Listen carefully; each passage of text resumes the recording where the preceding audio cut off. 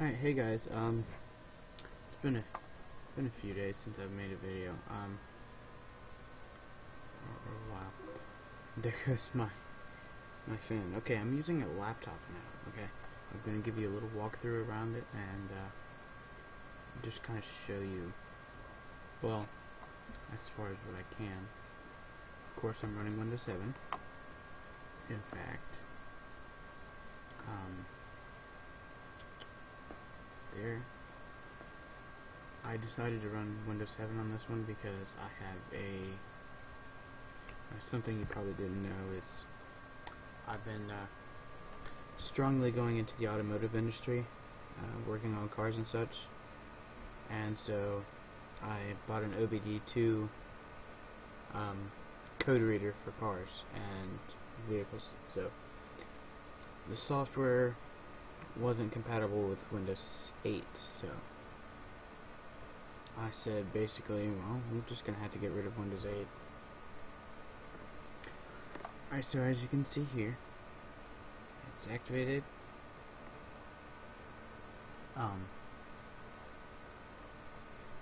That's starting to smell funny. Just warm, I mean. We got an experience index of 3.3, which, it's okay. It's not the best, but it's okay. This is a lot faster than my desktop.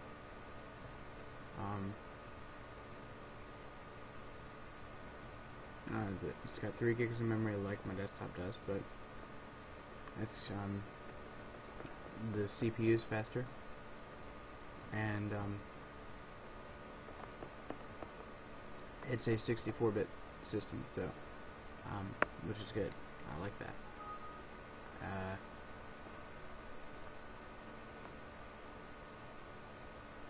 Alright, so, yeah, I have my graphics setting on max performance, so, yeah, it's just gonna have a little fan, you know, go in there, so you'll of course you'll hear that in the video. There's no way around that unless I edit it, but I'm not editing.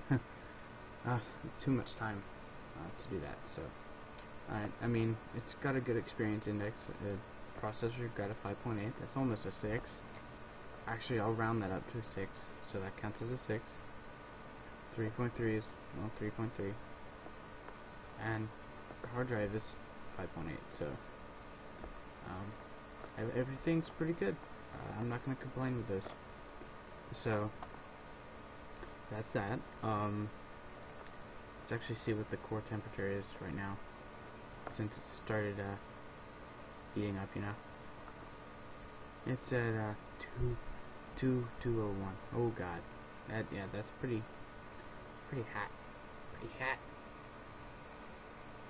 It'll calm down once I finish the recording, but anyway, here's the Windows 7 loader. That's what I, had to use to load it up, Friend sent me an ISO.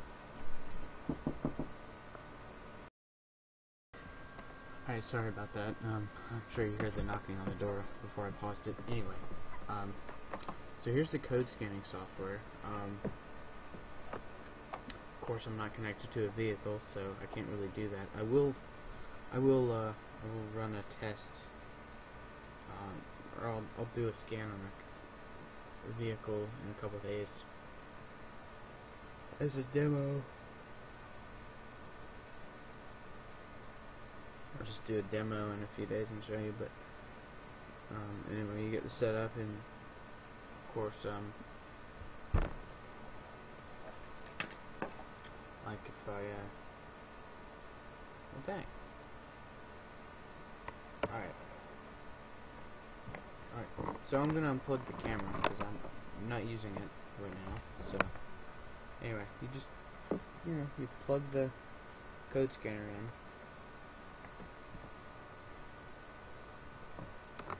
Just plug that in, right, so USB code scanning tool. Why isn't it going in?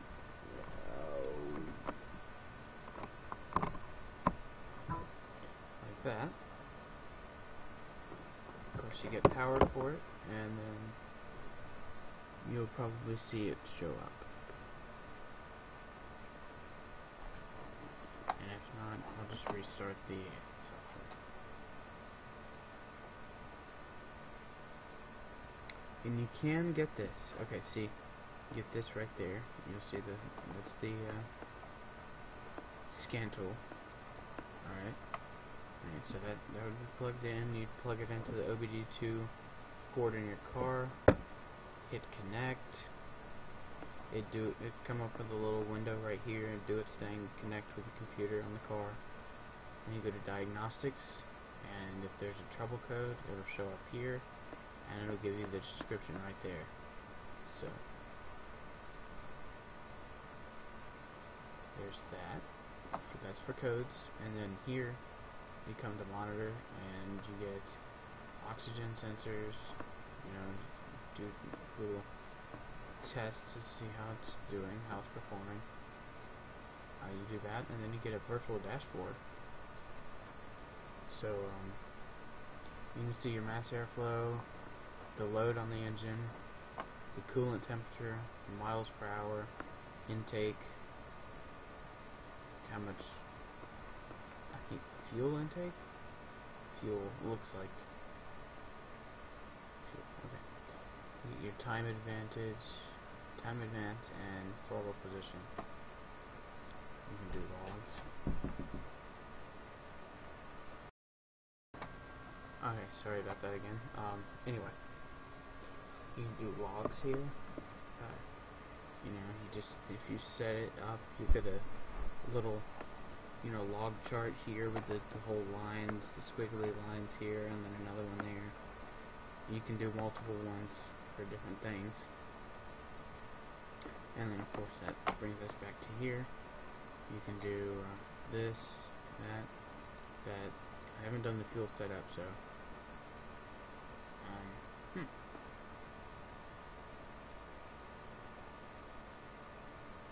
so you can do fuel, direct fuel rate. I'll have to do that next time I run a test.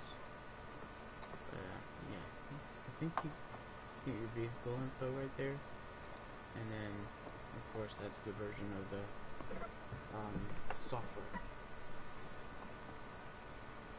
We'll exit, and let's see, what else? What else haven't I done? That might be it, actually. Of course, these are the only gadgets you get on Windows 7 now, because they're all discontinued. So, be happy with these.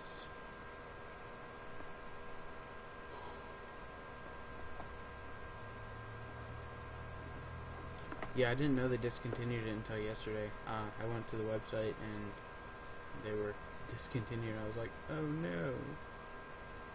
But yeah, discontinued. And then after that, okay, doing all this, I'll do a slight review on the program real quick.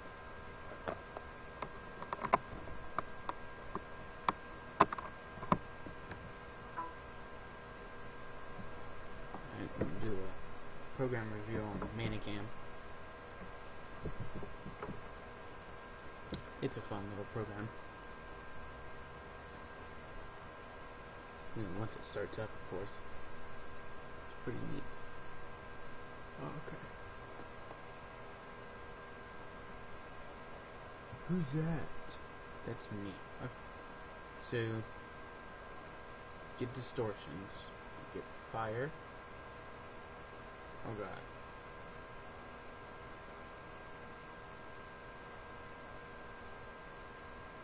Get flames.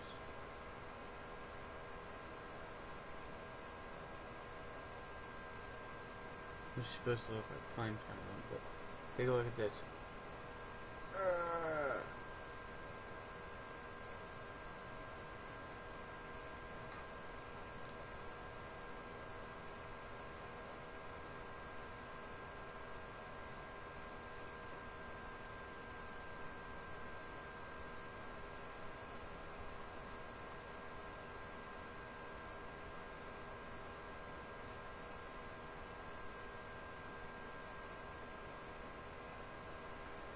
And yeah, I'll do another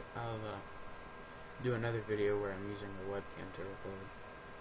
But anyway, thanks for watching, guys, and see you next time.